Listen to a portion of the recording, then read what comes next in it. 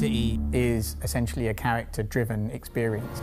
So the most important thing is to have the right voices for those characters. Working with Mark Hamill and Kevin Conroy is fantastic for us. Like most people, you know, when you read the comics, these are the voices you hear of Batman and Joker. So, yeah, it's very hard to imagine the game without them. Batman isn't just this steely-eyed guy sitting on the rooftop, dropping down, making the odd, quip and then punching people. He's going through hell. You're not safe here. No one is. Kevin would come in and go, "No, I don't think Batman would quite say it like this," or "No, this is how I want to say this line." And we're like, "Okay, cool, awesome, let's go for it." Don't worry about me. You're needed out there. I've been doing the character now for 20 years. The audience knows him as well as I do. They would know in a second if I did something inauthentic, and they'd call me on it. Get out of my way, Quinn. Leave us alone, B-Man! I said move! When you see Mark become the Joker when he's actually in the recording booth and doing these voices, he actually physically kind of twists himself and manifests himself into Joker. Mark, sometimes I think he actually is Joker, so he just turns up and he just nails it. In fact, we rewrote all the dialogue to really fit into where he was taking Joker. Surprise! You fell for the old sick Joker gag, Batman.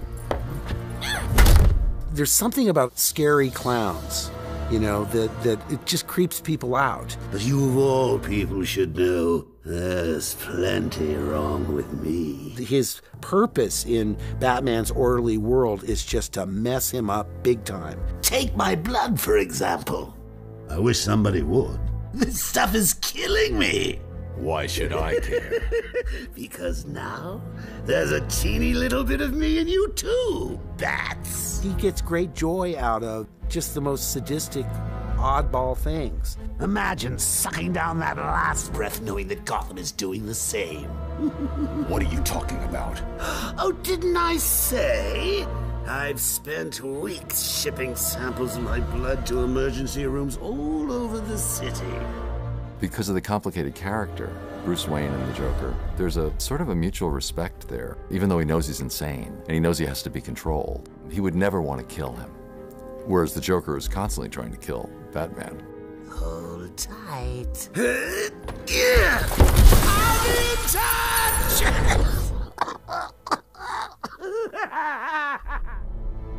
Starner, she came having prepared absolutely everything about Talia. She was a huge fan, as it turns out. Read all the books, read all the comics, and just really understood it right from the get-go.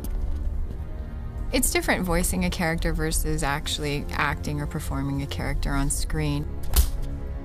The only tool that you have to access is your voice. How did you find us? I recognized your personal guard. It was just a matter of following her. Please, mistress, he tricked me. Leave! I will deal with you later.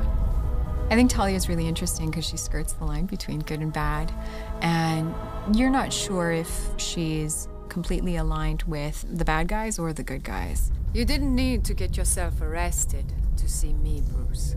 After that night we spent in Metropolis, you could have just called. She has this dichotomy in that she's sexy and she's vulnerable, and there are some things that can pull at her heartstrings that she will fight for that suggest that she's more than just like a cold assassin. She's got something that she's willing to risk her life for. You lied to me. I thought you loved me, Bruce. Authentic voice acting and having this direct link into Hollywood and working with all these great actors, for us, it is the real difference between making a good game and a great game.